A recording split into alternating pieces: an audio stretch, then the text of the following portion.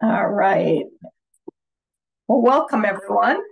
I'm very excited to introduce Melissa Molina-Trinidad, Senior Residency Program Coordinator for the General Surgery Residence at Columbia University Irving Medical Center. She currently holds a position of Chair of the Council of Program Administrators and Coordinators from the Association for Hospital Medical Education, a significant leadership organization within the GME community. Melissa is a dedicated and accomplished professional with a commitment to healthcare, medical education, diversity and inclusion, as well as mentorship. Her leadership roles and involvement in various healthcare organizations highlight her expertise and contributions to the field. Thank you so much for spending time with us this afternoon, Melissa. I will turn it over to you. Hello, hello. Good afternoon, everyone. Thank you so much for inviting me. It truly is an honor, and I look forward to showing you my expertise, and definitely we'll have time for Q&A because I love Q&A portions. So the essentials of archiving tools for resident files and verification purposes. I have been in the GME world for 10 plus years. I have gone through different departments and I have seen different processes. And to me, what I've seen has just been a chunk of paper and lack of organization because when a coordinator is in a role for a lot of years, they know where everything is. But what happens to like succession planning, within growth, within, bringing in a new coordinator, or an emergency occurred, or the pandemic occurred.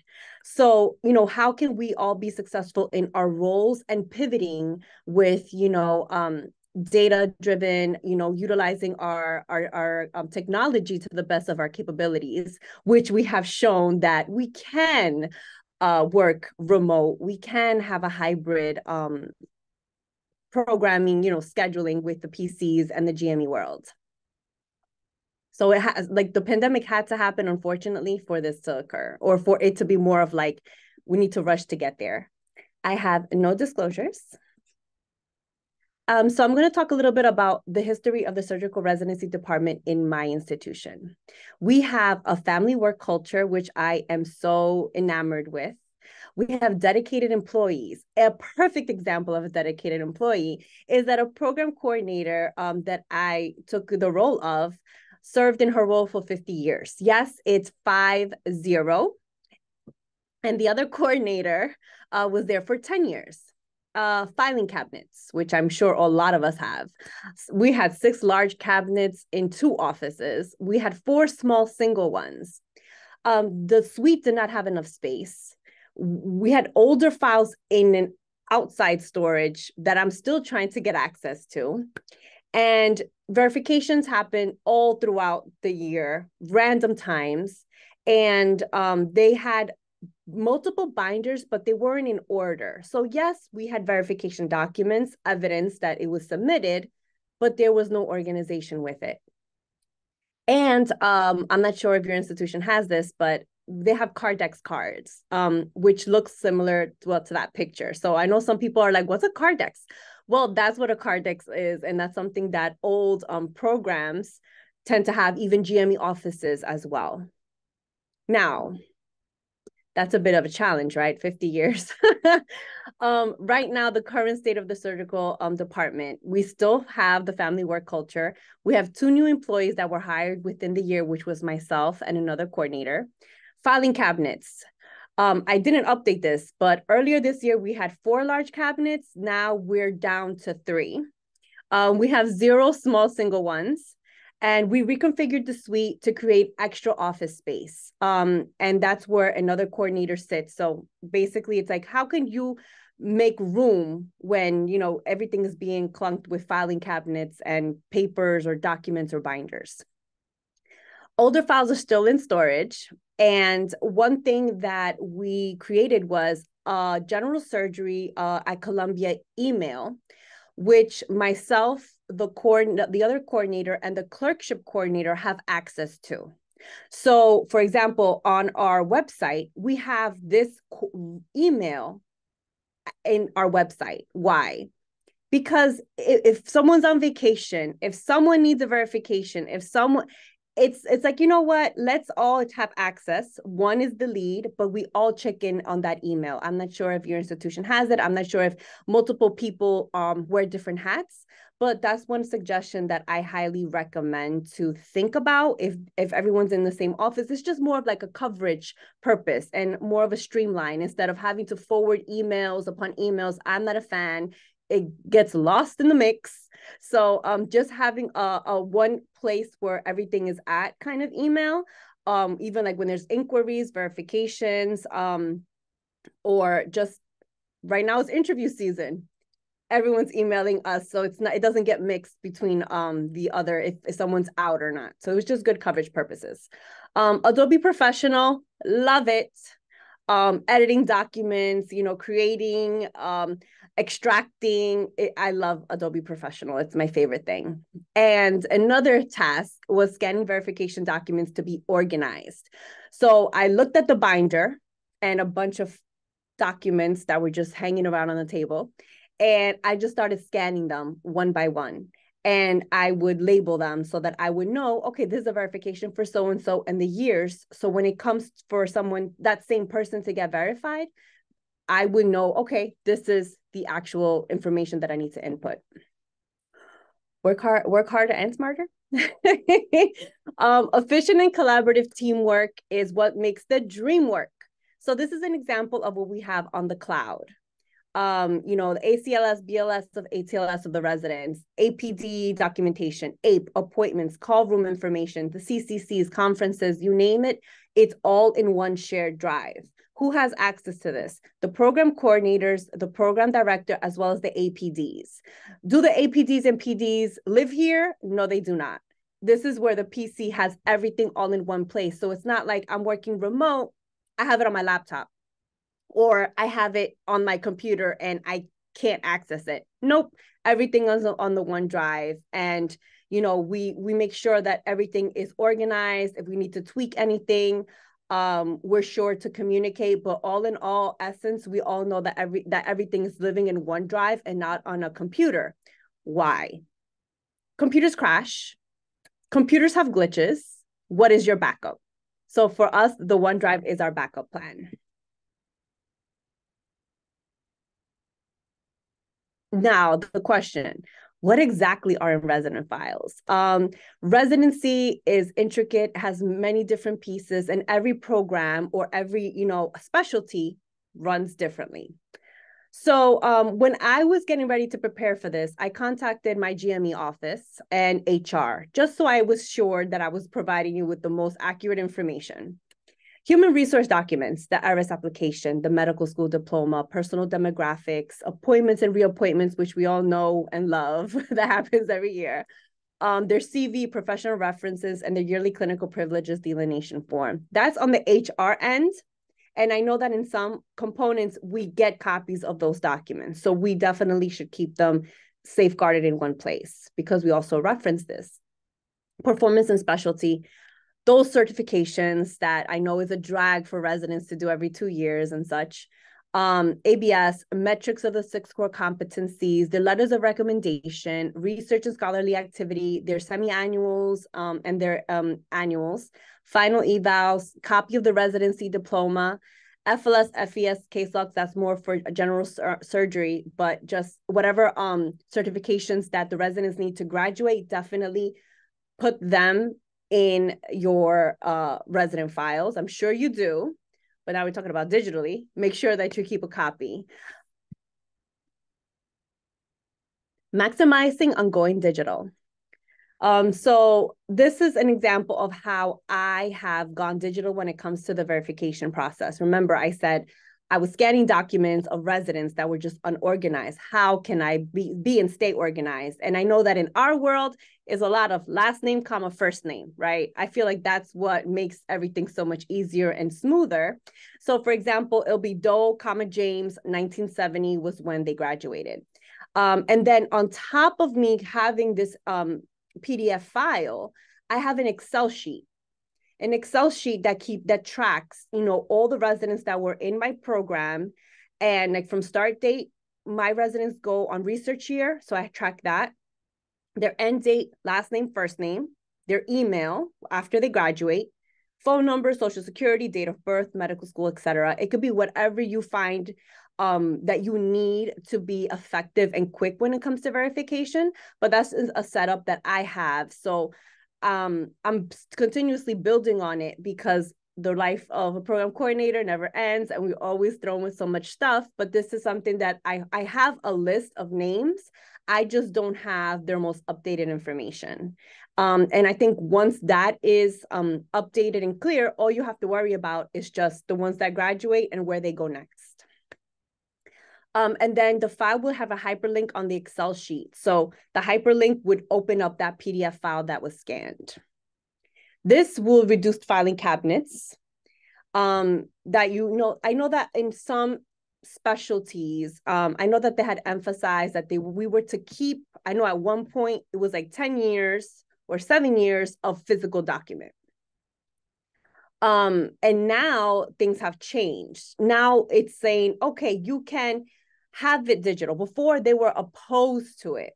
Now they seem a little bit more lenient because I think of what occurred during the pandemic.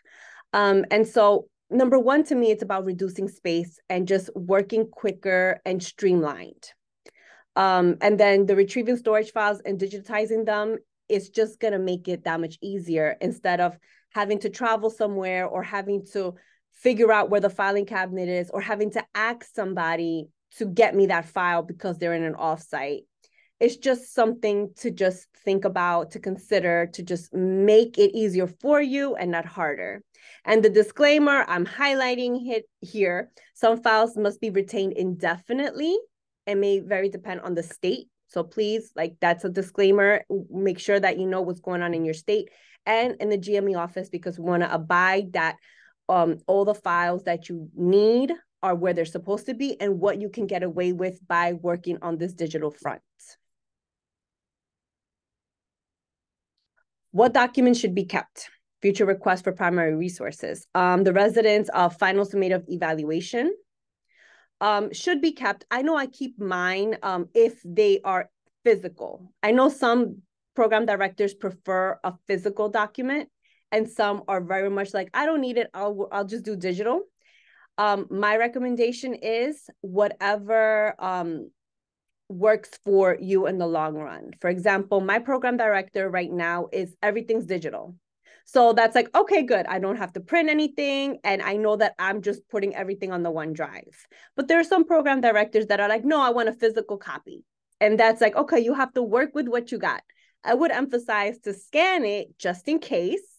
But definitely it's whatever the program director wants, or if you need to just say, hey, I think we should go this route, just try the waters with your program director.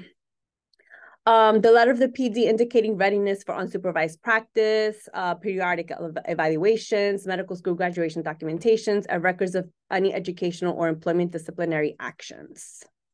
I know that when these things do occur, I do keep a copy. I do keep the document on file because those kind of fall on you need to keep them indefinitely. But for those that, are in good standing, there's nothing, alarming and such, you can just scan them and keep as is. So like I said, it all depends on how your program currently is running.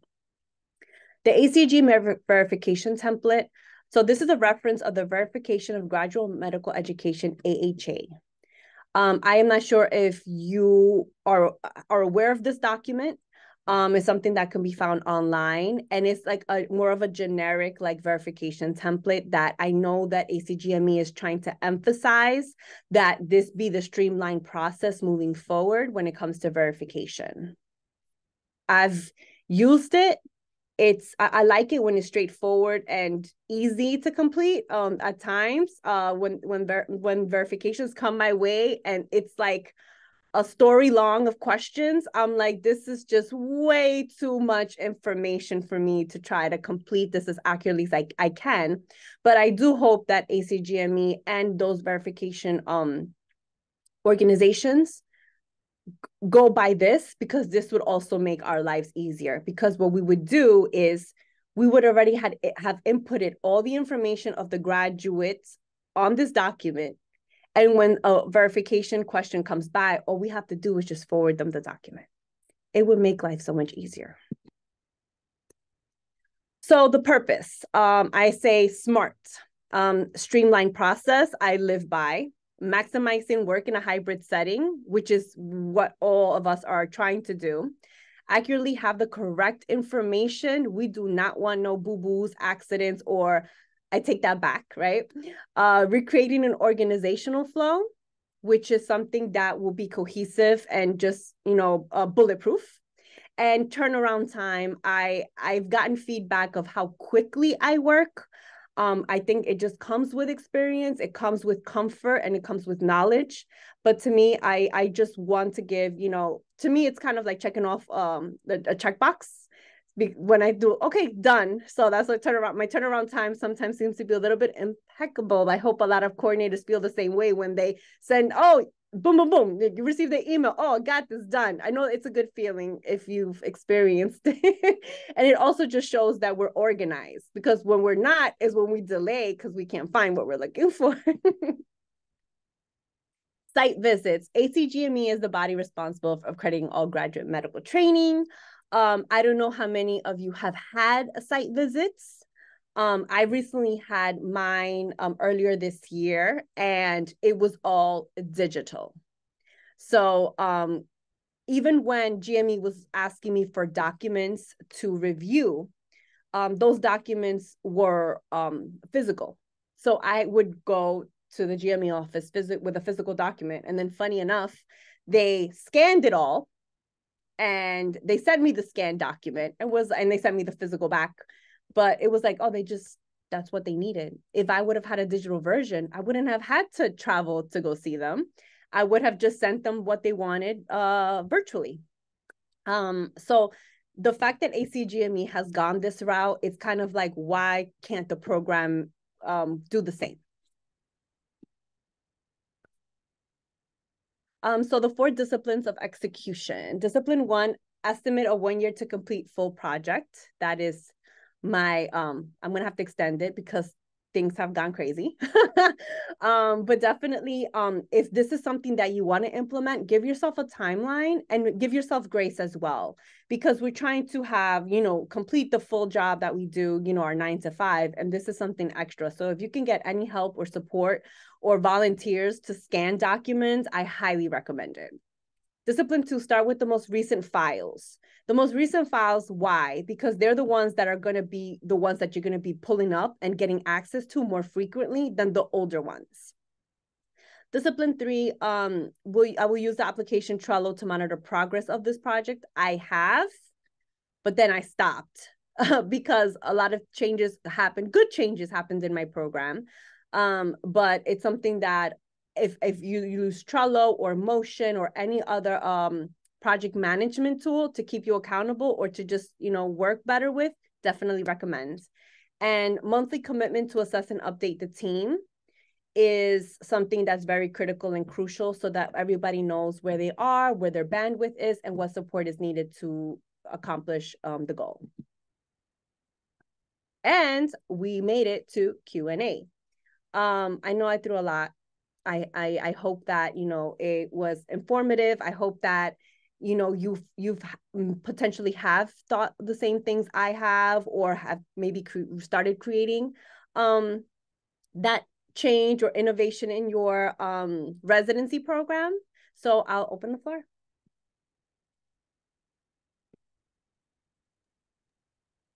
Thank you so much.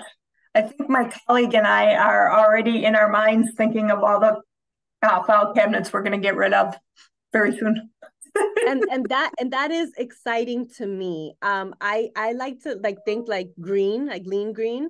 I don't like to waste paper if it's unnecessary. And it's also cost effective if you really think about it. Looking at some of the things in chat here, people feel free to go ahead, Catherine. I see your hand raised. Question. So this is an issue that I ran into. So the person before me was in this position for a long time, and she saved everything by year. not by resident. So we do have a folder for each resident with their like medical school diploma, just like the important things. But in my mind, it makes more sense for everything to be in the resident file, not by year. So if someone says like, I need to see the summative evaluation of John Smith, I need to figure out when he graduated, then I have to go into that year folder and pull it up. And so it just adds more steps. But our program's been around for a long time, so it would take me years to go through and change everything so that it was by resident. So I was just wondering if you've had that issue of like saving things by year because it's faster, and I understand that, but it also creates more steps when you have to retroactively go look for those documents. Absolutely. So right now, my resident files are by year because they haven't graduated. So for example, like say PGY1, PGY2, PGY3, lab year 23 to 24, but that's temporary holds, just as like a quick of like you're looking at. But when they graduate, we put their name. Like every resident within that folder has a folder with their name on it, like last name, first name. Because our folder is digitized. So we have PGY1, we open that PGY1 folder, and there it has the resident's last name, first name. So when they graduate, we put them in the graduates folder, but we don't have to, and all we'll do is just add the year that they graduated at the end.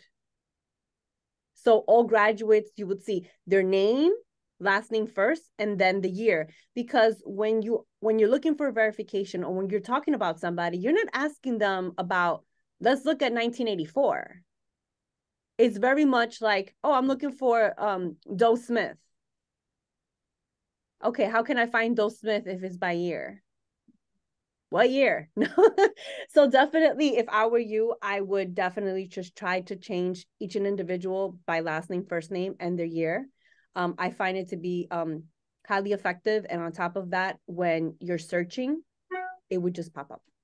Yeah. Okay. I really like that idea of just doing it by year while they're in the program and then moving it to their permanent resident file. Thank you. That was very helpful. You're welcome. So how did you get your program director to transition to electronic documents? So honestly, it wasn't the program director that was reluctant. It was, think about it. When someone has been in their role for 50 years, they have a way of doing it. From the feedback that I've received from people that have known the coordinator, she had like a great memory. So she didn't need to do all these extra steps because she's been there for 50 years. She knows them personally because I told you we have a family work culture. And so for her, it was just like, okay, I know who it is. I know where it's at. I know this information. And my concern is always like, this is great, fabulous for you. But how can we be effective if, turnaround time with a stranger? Someone needs to step in. And what occurred was that when the pandemic happened, unfortunately, what she was doing was no longer effective. She the APD stepped into the PC role because it was technology, it was challenging, it was, and so thankfully the APD that stepped in to do the PC role created a lot of what I needed when I stepped in, because if not, I would have been completely lost in my own little island, not knowing what's going on. But she created Excel sheets and documents and digitalized folders with information. And she was already tracking the residents and their BLS, ACLS, Adams. All of this was now digitized because everything before was paper. So unfortunately, the pandemic had to happen for this switch to happen. So when I interviewed, I already had this mindset because everywhere I've gone, I've always been like, we need to get rid of paper. We're scanning. And that's the same thing that I did in my previous job. And verifications became easier. When I had to train somebody, when I was leaving my role, it was easier for me to transition them. And the ball kept moving.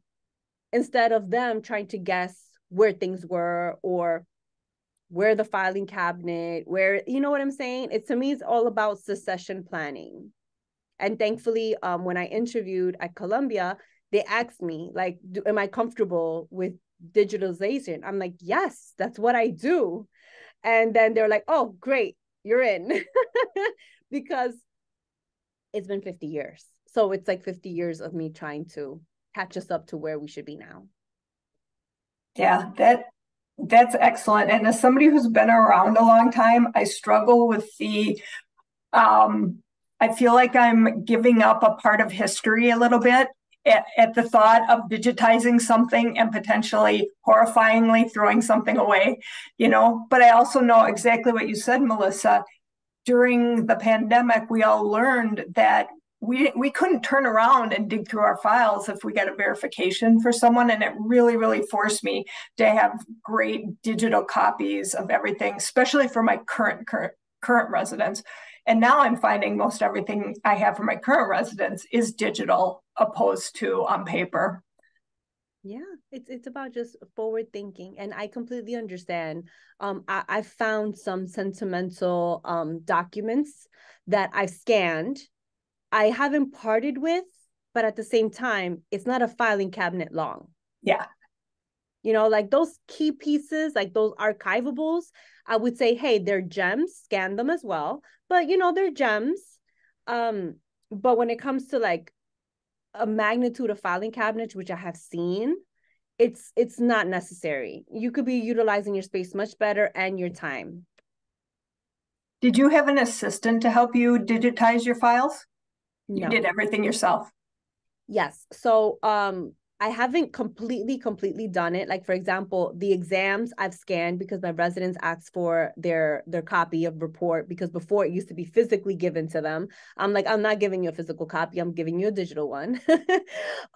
So, scanning those, we use MedHub and uploading those things on MedHub. So it's like, to me, I'm very much more like, I'm here to help you, but I don't want you to depend on me. I want to give you access. I want to give you the resources that you need. So when time comes, you have that information. You don't have to rely on me or wait for me to give you something that you should have already.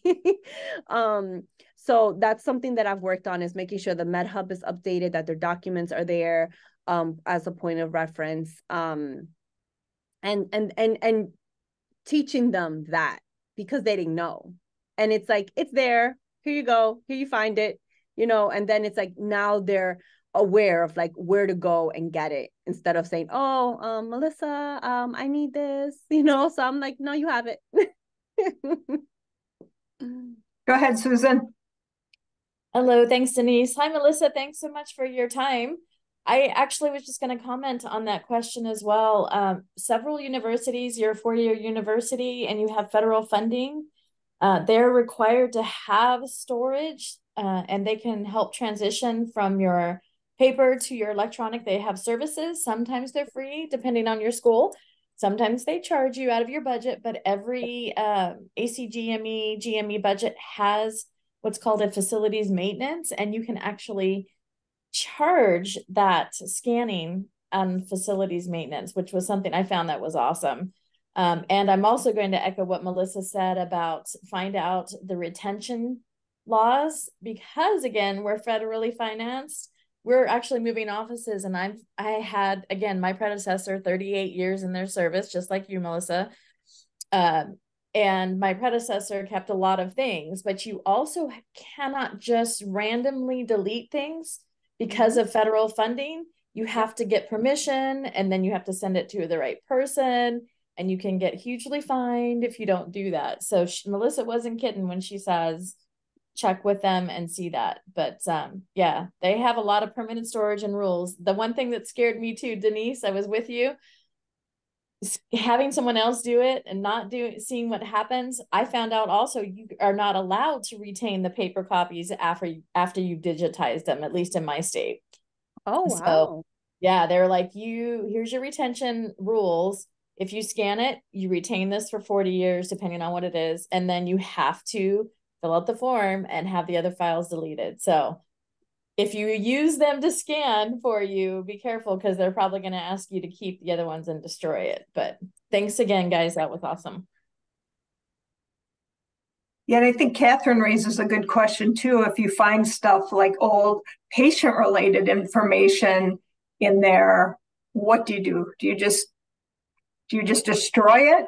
Do you keep a copy of it? I don't know. That's a good question. I've never seen patient information in any of my resident files. That's very weird because patient information should never be in a residence file. The residence file has to do with the residence training. So Yeah. that might be a mistake. That may have been maybe something that the resident submitted by accident, because that definitely should not be there. Yeah, so usually they're case studies that they put together for didactic purposes. So it'll be a PowerPoint, like we had this patient come in, this is their name, this is all of their PHI. So I think that's how it originally got saved there, because it was a part of just their didactic outcomes and productivity. But I think HIPAA was passed in the 90s. And so I guess pre-90s, they just really didn't care about having all of this information out there. And so every now and then I just find it. I feel comfortable deleting it because it's not like formal hospital records or anything, but it does make me kind of nervous.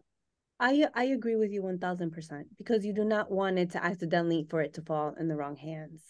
I know that when residents present, they present, but whatever information I need to have for like their scholarly activity or any documentation, that information is not like in their file.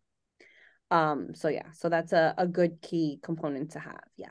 Yeah, if you get patient information that's inadvertently in there, you can just check with your medical records department. That's, I've done that in the past, just, checked with them and forwarded it to them and let them, disseminate it to whatever clinic file they feel appropriate. Not to change direction too much, but I think it will be of great interest to the people who are on this call, because we have talked about this amongst ourselves very, very, very often. So you said you had a recent ACGME site visit and that everything was digitized. And of course, the last site visit I had was many years ago and it was not digitized at all. So basically, everything that they wanted, you just like emailed to them, to the site visitor? Yes. Yeah. Yes. They have the questionnaire. They have, what files they wanted to look at. And then I basically, those files were already digitized. So I just had to just copy and, put them in a folder and just zip it and send it. Did they come in person or they did it like virtually entirely? Virtual.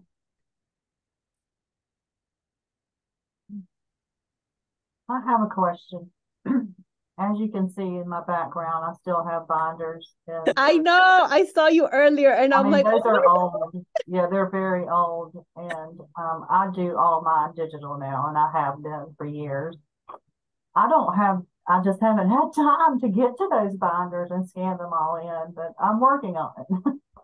Because I have been in this job for going on 30 years. So yes, I have a lot of binders and old information when were not digitalized. So of course, now for my old, like the ones that have graduated and have been graduated for a long time, how far back do we keep those indefinitely? I know that Cardex wise, I have their information. And I don't know how much you have in your location, but my old files are in a storage that I still have trouble gaining access to. But my goal ultimately was to get those files scanned so that I can have access all in one digital format. For me, I have like one file cabinet full of them. my recommendation is we want to talk about archiving, we want to talk about history, we want to talk about keeping things. I would much rather keep it digitalized. anything that you have already in paper, just scan it, digitize, archive it on a digital front, and discard the paper because it's no longer relevant. And then what about, I guess my main question is, all these binders behind me are old conference sign-in sheets. And when I say old, I mean old. Like some of them may be before my time. Most of them were before I even took the job. But I just don't get rid of them because I don't know what to do with them. Or how far back do we have to keep sign-in sheets from conferences? Honestly, I will say that if you have not opened a binder, you don't need it. Well, Some of those residents might be retired, Kim. Yeah, and to me, my thing is, I if feel no like one has, I don't need them, but then again, I don't want to break any rules. no, what I honestly, I don't think that like 20, 30, 40 years ago, people are going to want to see who attended a conference. Well, it doesn't go that far back. I mean, But I mean, 10 hypothetically, years worth. 10, even then, hold on, 10. I honestly, from if I were you, my recommendation would be like speak to your program director, or speak to your GME office, or even look into your ACGME guidelines, and have those conversations. In my opinion, my conferences are all digital. Well, I mean, we just put sign-in sheets out. I mean, we keep it simple here. They sign in, I scan them in, and they go in a file. They're all digitalized. Okay. That's just how we do it. And it's not a big deal for me to put the sign-in sheets out for them to actually sign in on. It's not a big deal at all. No, that's great. But what I'm saying is, I mean, it works for us. I just didn't know, how. I honestly say if it's already been like digitalized, you do not need a physical. Okay. That was my next question. Like, I do scan them all in, but can I just shred the hard drive? I mean, the hard copy. Yes. And the beauty behind that is if anyone needs a physical one, which rarely do they anymore, you can print it out and say, here you go. And do we even have to have the sign-in sheets anymore? Can we just say they attended the conference and put a check mark on an Excel sheet now or something? Or do they want to see actual signatures on a sign-in sheet? I know that in my division, a lot of people are using QR codes. A lot of people are using checkbox. We have that. Yeah, so there's your answer. I mean, we have a QR code, but we don't use it. We use it for more so CME because they can get CME for some of the conferences. Yes, in my division to their CME, but it doesn't link to them actually signing in for a conference. Yeah, but we're the ones who fill out the attendance of who attended for their CME, correct? No, I don't. It just automatically goes to the CME office. They handle all that. So then I guess talk to your CME office and say, do you need a signature, or can a check off be enough? Yeah, that's great advice. Okay, yeah. I just didn't know how other people did it.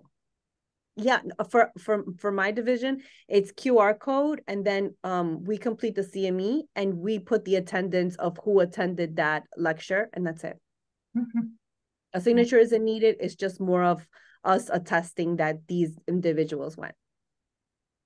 Okay, because last time we got dinged on that when we had a site visit because we didn't have. They wanted everybody signing in, and they wanted it separated from the residents on one sign-in sheet and the faculty on the other one. So that's why I did that. But that was also a long time ago. I haven't had a site visit in over 10 years, so. How long ago was it? It's been over 10 years. I think we were supposed to have one in 2018. It keeps getting postponed. What I will emphasize as another, I mean, how can I say it? We've had like didactics and conferences go virtual, like Zoom sessions. That attendance sheet is more of like, oh, okay, these are the people who attended, that can be as a reference to checking off those boxes. What happened 10 years ago in the GME world right now is completely different. If I were you, I will double check with them, because I don't want you to be doing work that was valid 10 years ago that is no longer valid now. Yeah, I assumed that they still needed signatures of people attending as proof that you attend the didactics. Hey, Miss Kim, I'm sorry to interrupt. I went through this too, coming on you, because we were doing sign-in sheets and they were so unreliable and you can't track them. Talking to ACGME at the last conference in Nashville, you can track it any way you want, but you must track it. There are required didactic hours, this conference is being one of those protected conference hours that must be tracked and retained and be able to be validated for each of the residents. How many hours did they participate? So however you track it is great. Like Melissa said, the QR codes, I went to that. Oh my God, I got a 90 to 100% accountability versus 65 when I came on from the signatures. But yes, you do have to track it and you do have to retain it for every resident, because it is a didactic required hours for ACGME programming. So yeah, it's a pain, but if you can, like she says, Melissa, streamline it, make it easier. I do it through New Innovations, use a QR code. I assign it to my chief residents. You can even do a QR code just for the room, so you don't even have to create one every week. Just put it up in that room with your chief residents and attach it to your conference schedule in your software. And then you have a whole report. You print it out, attach it, send it to ACGME for your site visit. Here's all my hours. Yeah, the problem is we don't use MedHub and those things. We don't have that here in my institution. So we don't have the ability to do that. Yeah, you can create QR codes. There's several programs. Yeah, we have a QR code for urology. That's connected to their CME. Right. So there's a lot of programs out there. You can create a QR code and a tracking and a tickler for even just Microsoft Access and start tracking your conferences that way. So you don't have to do all that paperwork and sign and everything. But I'll be quiet now. I just wanted to throw my 2 cents in there. Sorry. Okay, thank you. That was all I had. Did you have a question, Tanoa? Sorry, no, I was just gonna add suggestions about the QR code and like what we do, but I think it's all been covered. So I'm good. Thank you.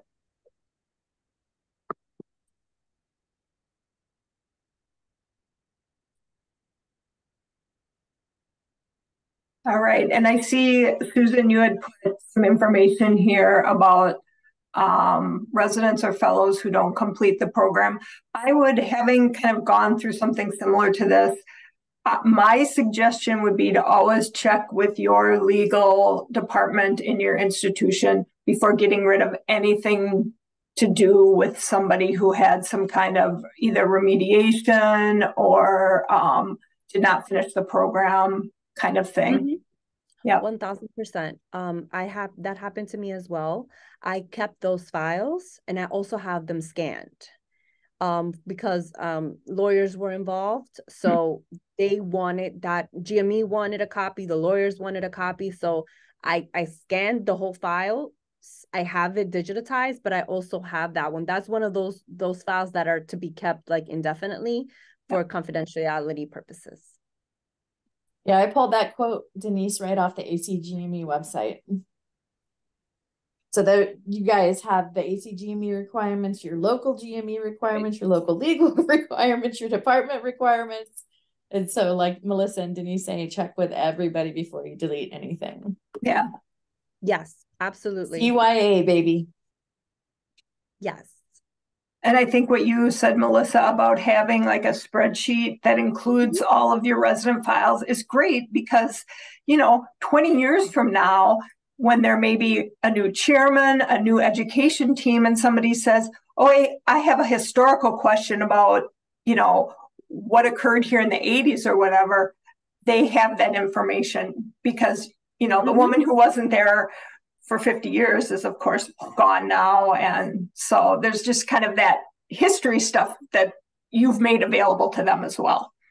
Yes. And what I'm also adding on to that is their gender, their ethnicity, and where they ended up going. Oh, great. That's in addition, because I do want to pull that data. and say, you know, from our program, we've had X amount, you know, men, X amount women, you know, and this, you know, the predominant, you know, fellowship or specialty that they chose to go is this one, you know, to put up like just to see the growth, to see, you know, the accomplishment of our graduates and such. So I just think that honing in on that for the next 50 years, you know, the next couple of coordinators will be able to hopefully continue on that tradition and pull that data out. Yeah. Our GME office wants us to track our alumni and where they go, whether it's, you know, private practice or they go to another academic institution. They want that data now. It's also when we fill out the GME track, AMC, like they ask us these questions. So it's kind of like, okay, we have these answers. It's more like, okay, having it all compiled. That's what I love about MedHub. Having come from prior to MedHub, a program where we did everything on paper, I love the fact that MedHub is kind of my hub essentially for storing it. And our GME office actually has a policy regarding what we are required to store in MedHub, which I think is great because everything is there at our fingertips should we need it, but it's also there at their fingertips should you know, the Joint Commission come and ask for records or whatever, and it's easy for them to find.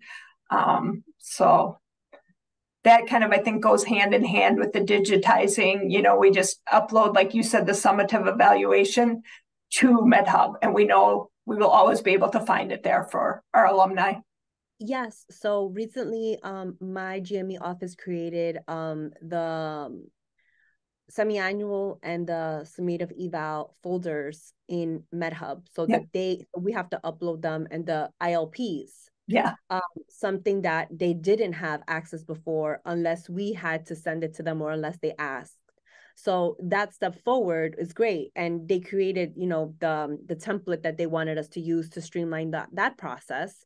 And then the program coordinators put in that information, and then, you know, the PD usually virtually will meet with the resident, or they would get a physical copy and then we'll scan it, and then the resident has it, the PD, the APDs have access to it, the GME office. So everybody that needs it, it has access to what they need.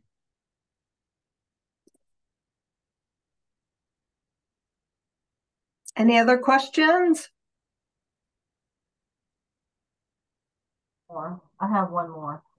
The MedHub, is that institutionally used or by program? It's institutionally used by program. MedHub is institutionally based, right? Because institution pays for it, and it's given to all the programs to use. Okay. They haven't done that with us yet. I wish they would. I'm surprised because usually we like the 145. I'm sorry? We have 145, which stores all the evaluations and milestones. Well, the milestones are stored on the ACGME along with their case logs and stuff. But all the other evaluations are done and sent out through 145. So that's what we use. Oh, wow. I've never heard of 145. That's been around for a long time. Wow, I'm gonna Google that after after our call today. Yeah, 145. It's where you keep up with all the medical students and residents. They do their duty hours in there, and all their evaluations are done through there. Okay. Yeah, no, all I know is of eValue before, then became MedHub, and then New Innovations. Yep. Any more questions? Because this is my closing. What can I declutter at work, my space to find more ease, simplicity to be successful in my role? That's like my takeaway for you all to just think about, you know, when it comes to going into work, whether it's hybrid or full on campus or fully remote, when things are disheveled or unorganized, we're spending more of our energy and time just trying to get or find the information that we need. And once we put those pieces together and organize and streamline and innovatively work it in our favor, that's when we're going to feel fully accomplished and feel fully successful. And everyone from the outside looking in is going to say, wow, you know, that PC or that PA knows their stuff, and knows where everything is, and knows, you know, is a master and in their role and their job, and look what they've managed to change or, you know, innovate, and, you know, how to be just a better I guess fulfillment in your role is my takeaway and my advice to you all. I hope that with my presentation, a light bulb maybe came on, or maybe you've been hesitant or don't know how to go take that next step. I hope that you feel, you know, reinvigorated and supported, that this is something that a lot of us are, you know, have a challenge, that are working on it or have almost finished. But I think that as program coordinators, we're all in the same situation. And it's just all about how can we just work smarter. I agree. Thank you so much, Melissa. That was wonderful. Yes, and if anyone is interested in connecting with me, I am on LinkedIn, and this is my email. I've had questions in the past for my presentation or anything you would like. I'm very, very much invested in the graduate medical education world, and, you know, we're in it together. So I thank you so much for the invitation. I greatly appreciate it. Thank you so much. Thank you. Thank you, everyone, for attending. It was great to see everyone today. Have a great recruitment season. Talk to y'all soon. Bye.